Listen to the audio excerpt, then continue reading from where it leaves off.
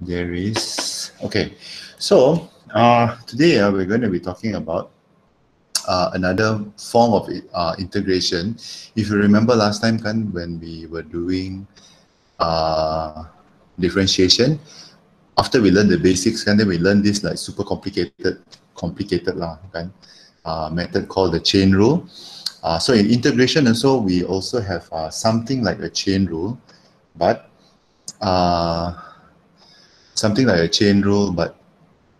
we call this substitution. It's slightly easier, okay, than the chain rule, okay, but it works along the same principle. And this kind of integration only happens, this kind of method lah, okay, kaedah ini kita biasanya pakai kalau dia melibatkan kuasa yang sangat besar.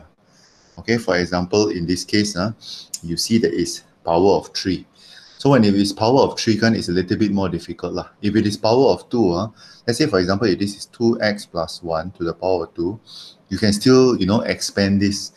Jadi 4x squared plus 4x plus 1, and then you can integrate it one by one lah. Okay, but when you have things like power of 5, power of 6, power of 7, okay, the best method to use will be the substitution method.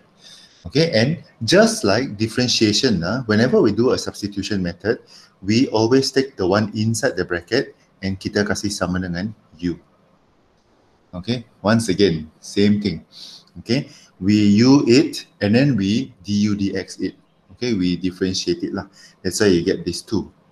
But instead of, okay, and this is the slightly different thing now lah. Instead of finding the du, okay, we want to find the dx. Okay, and that's what this happens over here. So du dx equals to 2. Jadi dx yang saya mau kasih jadi kepala rumus.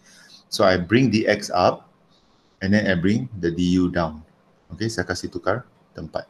So you get dx equals to du over 2 atau setengah du lah.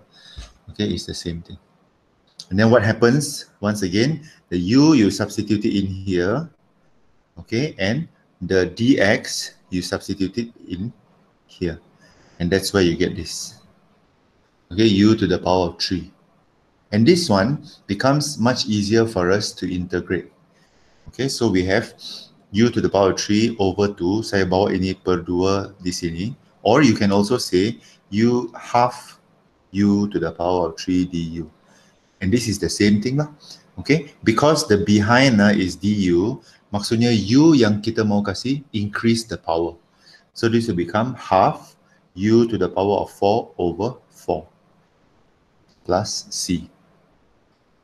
Okay, you just leave the half there, also no problem. Okay, kasih keluarkan the half, the number is totally not a problem. You can add it in later. Okay, and this will give you u to the power of 4 over 8 plus c. And then the final step, you put back the u inside. Okay, which is this one lah, 2x plus 1 over 8 plus c to the power of 4. That's missing over here. Sorry, this is missing power of 4. 2x plus 1 to the power of 4. Sorry, this 4 is missing. So please put it back in the thingy lah. Sorry, your handout lah. Okay, so actually the substitution method is really nothing new lah. Okay, nothing new except that we are doing it for integration, almost like the chain rule. Okay, now I would suggest for everyone, okay, in this class to get used to the substitution method and forget about this method, because this method can only apply for certain equation. Substitution method you can use anytime, anywhere, any equation. Okay, and so I'm going to heavily emphasize the usage of substitution method for integration that is complicated like this. Okay, because especially if you're going to learn maths at higher levels, kamu memang kena pakai substitution method. Yang method kedua itu kan, tak payahlah, buang pergi laut. Okay, just like the chain rule, I emphasize a lot on the chain rule because it's very, very important. Okay, and so I'm going to do the same thing for this integration. So when you practice doing integration, do a lot of substitution method. Okay, so that's the first example, and the second one is pretty much the same. Okay, 4, 3x plus 5 to the power of 7. You can take out the 4. Okay, totally not a problem. Yang di dalam bracket saja. Okay, yang kamu kasih u.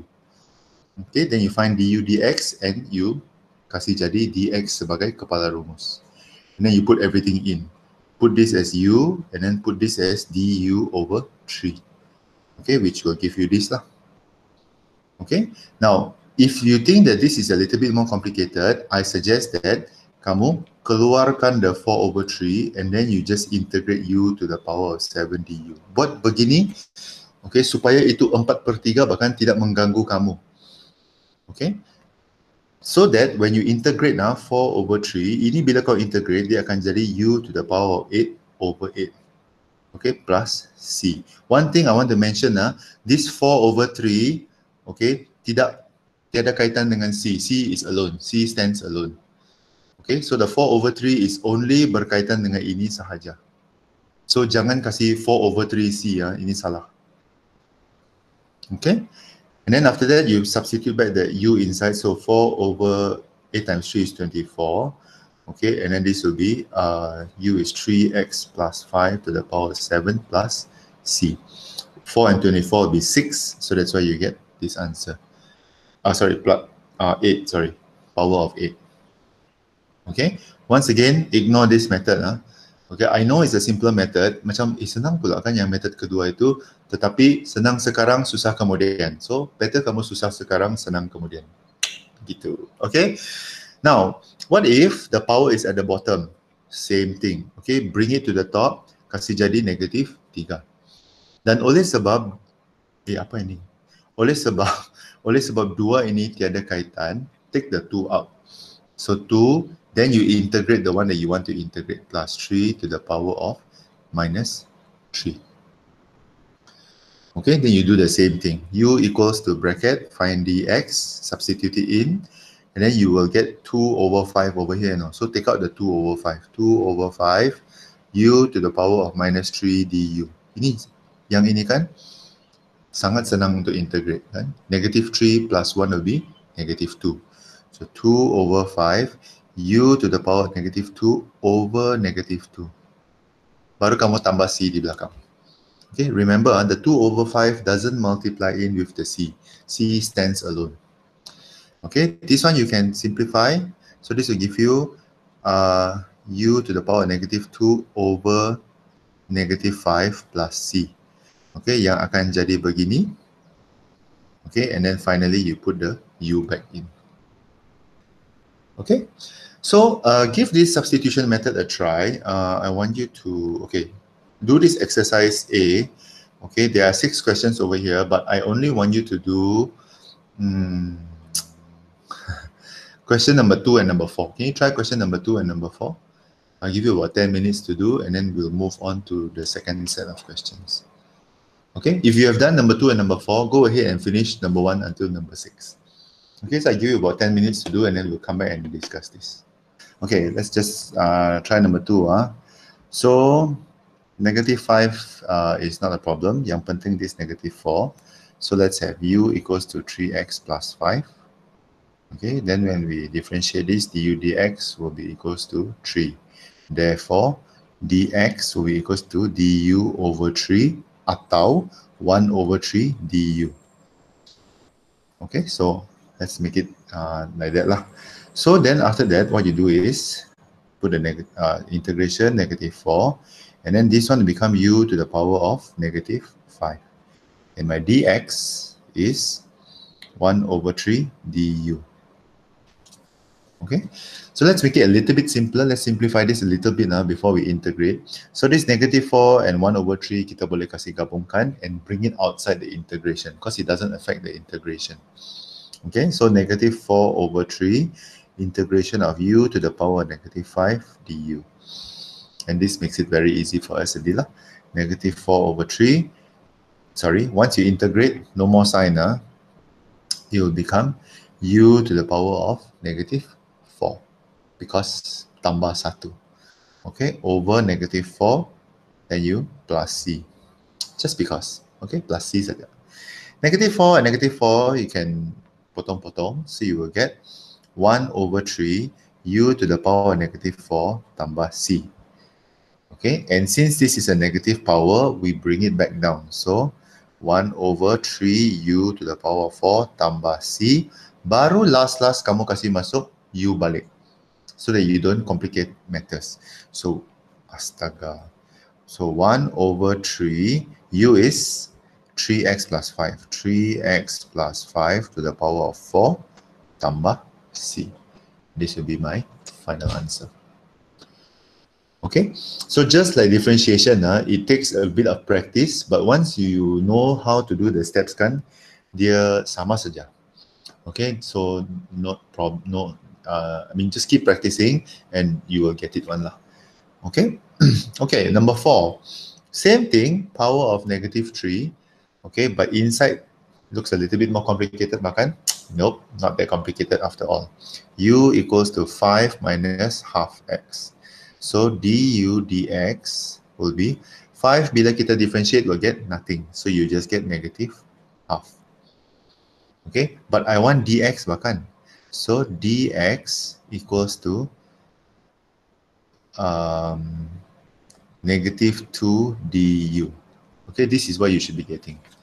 Okay, if you're not sure how to get negative 2 du, what you do is this dx kau bawa pergi atas, this 2 kau bawa pergi sini lah. So 2 du, astaga, kuning pula kan. 2 du equals to negative 1 dx.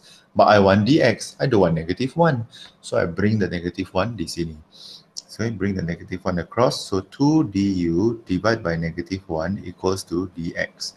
2 divided by negative 1 will give you negative 2 du equals to dx. Okay, it's the long method of doing the same thing lah. So this will give us integration of u to the power of negative 3, and then this one will be negative 2 du. Okay, and because this is negative 2, kita bawa keluar saja. Totally no problem. Negative 2 integration of u to the power of negative 3 du. This will give us, astaga, okay, negative 2, this will be u to the power of negative 2. Okay, so tambah 1, remember, the power is plus 1. Okay, over negative 2. Then you plus c at the back. Just because it is an indefinite integral. Good news, potong, potong. Senang kan? Potong je. Jadi, you will get u to the power negative 2 tambah c. But I don't want power negative, so saya bawa dia turun. 1 over u squared tambah c. And then finally, you put in back the u. So, 1 over 5 minus 1 over 2x squared plus c. You can leave your answer in this form. Okay, it's already, I would consider this already sudah kena permudahkan lah. Okay. All right. So the next thing that I want to go is, you turn back a few pages now, guys. So you turn back a few pages. I want to talk about why we use integration. One of the main uses of integration is this. Okay. One of the main uses of integration is to find the equation of the curve from the gradient function. Now, if you remember, when we were doing differentiation, this one saya balik-balik saya cakap benda ini tau, and I always say the same thing. If your original equation is y, when you differentiate it, okay, when you differentiate it, you are finding dy dx. Okay, also known as the first derivative, also known as the first differentiation, also known as dy dx. Okay, banyak kali saya cakap. Tetapi pada masa yang sama, I also said that the dy dx is a function that represents the gradient. So we call this a gradient function. Okay, manakala y is known as the curve function. Okay, curve means kamu punya graph lah. Okay, for example, if your curve is like this, okay, ini adalah graph kan. So the graph function is, you know, it's not a nice way lah. We call it a curve function lah. Sama ada the curve macam ni kah, macam ni kah, macam ni kah. Okay, all these are curves. Okay, yeah, this last one was ignore the last one lah. Okay, but anyway, all functions lah, okay, can give you curves. And so from the curve function, we find that if we differentiate, okay, when we differentiate a curve function, we get the gradient function. Okay, and the gradient function tells us the value of the gradient bila kita sub x masuk, and kita boleh tahu nilai the gradient of the tangent. Okay, so all this was in differentiation. Now, since differentiation and integration are terbalik from one another, therefore I can say that if I integrate the gradient function, I will get the curve function. And that is one of the biggest uses of integration. I give you the gradient function, I ask you to integrate and find the equation of the curve. Okay, except that there is one extra step to this. You have to find the value of C. Okay, and that's why, okay, so let's take a look at this example. So you are given the equation of a curve has the gradient function of 3x minus 2. So be very careful with this. 这个 sorry, this 3x minus 2 is already the dy dx. Dia sudah kena dy dx. How you know? Because they said the gradient function is 3x minus 2. So learn to interpret this. Okay, don't just baca-baca seperti orang buta. No, sorry. Baca-baca tetapi tidak memahami. It's just words. The words must mean something.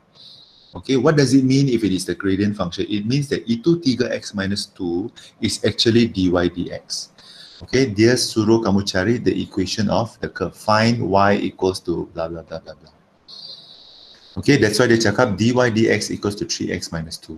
When you want to find the integration, okay, you integrate 3x minus 2, you will get 3x squared over 2, okay, minus 2x. And because it is an indefinite integral, okay, because it is an indefinite integral, okay, you have to put the plus c.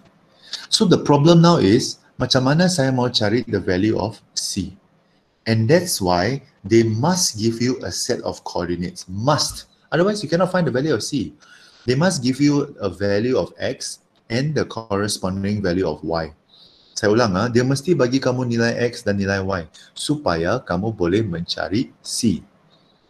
Okay, and so how do we find c? We substitute x equals to 2 and y equals to negative 3 inside. Then you get c equals to negative 5. Therefore, the equation of the curve is this. Now, if you're not sure whether your answer is correct, then you differentiate lah. Okay, if y equals to 3x squared over 2 minus 2x minus 5, you try to find dy dx.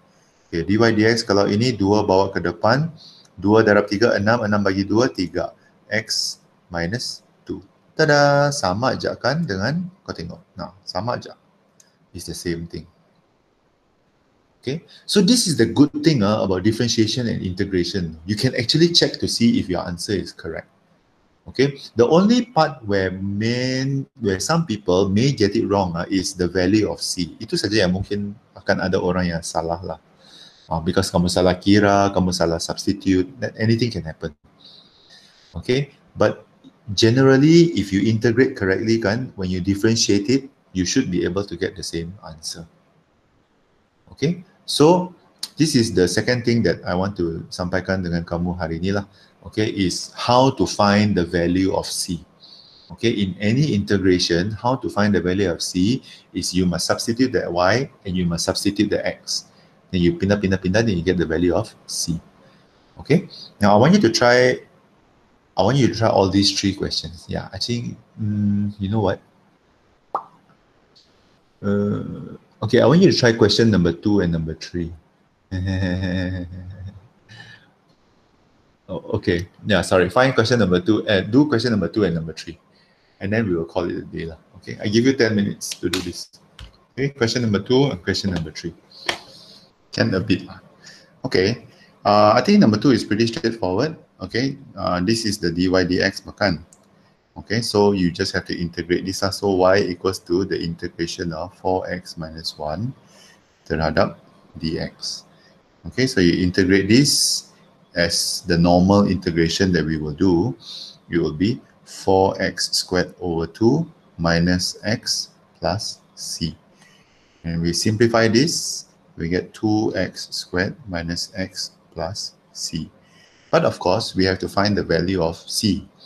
So we sub y equals to 6, x equals to negative 1. Seperti dalam koordinat ini. So 6 equals to 2 times negative 1 squared minus, negative 1 plus c. Let me rewrite this. Negative 1 plus c. So you get 2 plus 1 plus c equals to, what is this? 6. So C will be equals to 3. Okay, so the equation of the curve, and I would suggest that when you do your latihan kan, so that it is, it's easier for you to remember, write out the words lah. Okay, equation of the curve y equals to 2x squared minus x plus 3. Okay, end it like that. So that kamu jelas, but you yourself mentally, you are aware that, oh, okay, y equals to blah, blah, blah. Itu adalah equation of the curve. 4x minus 1 is the gradient function. Okay, fungsi kecerunan. Because that's the function that tells us the value of the kecerunan. Okay, the equation of the curve is a value that tells us the x and y coordinates. Okay. All right, number 3, gradient function is given as this, tapi kita ada huruf K, which is like word. Okay, don't worry. Given that the tangent to the curve is parallel to the x-axis. What does parallel to the x-axis mean? Anybody? Same gradient. Same gradient means, what is the gradient? This is a very important piece of information. No? If it is parallel to the x-axis, what is the gradient of the x-axis? 0. 0. Okay. If x-axis, the gradient is 0, and if the gradient is parallel to the x-axis, therefore we can say that dy dx is equals to 0. And because dy dx is equals to 0, you can start finding the value of k already. And dy dx equals to kx minus 48 over x cubed. Dy dx is 0, and we know that we can find the value of dy dx by substituting the value of x. Apa nilai x? Negative 2. So this will give you negative 2k minus 48 over negative 2 to the power of 3. Okay, bring this across, you get 2k equals to 6 kali 2. Okay, then k equals to 3. Yeah, should be. Okay, so now since k equals to 3 kan, we can do the whole thing already. So dy dx equals to 3x minus 48. I'm going to bring the x cubed to the top. Okay, so it's easier for me to integrate lah. Okay, so y will be the integration of 3x minus 48x minus 3 towards dx. Okay, with respect to dx. So integrate 3x squared over 2, okay, minus 48x, this one will become minus 2 because it's plus 1. Okay, minus 2 over minus 2 plus c. Okay, let me simplify this a little bit. So ini menyusahkan bahkan. So this will be 3 over 2x squared plus 24 over x squared plus c. Okay, then I substitute the value of x and y into this equation. Okay, and I will get the value of c. Sorry, I got no more space. Okay, can somebody tell me what is the value of c? Or anybody has found the value of c? 2. 2. Is it 2? Really? Did I hear 2 correctly? Yeah, I think it's 2.